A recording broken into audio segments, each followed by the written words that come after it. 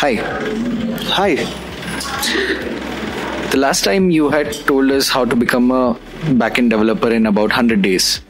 So this time, can you guide us what to choose between Java and JavaScript? Okay, sure. See, JavaScript, if I talk about, it's a browser's language.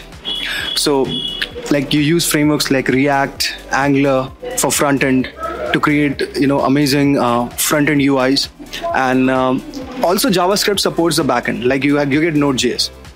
So, if you go with the MERN stack, then JavaScript shines. And if I talk about Java is mostly for the core backend development. Like if you want to build enterprise level application, so it has amazing framework called Spring.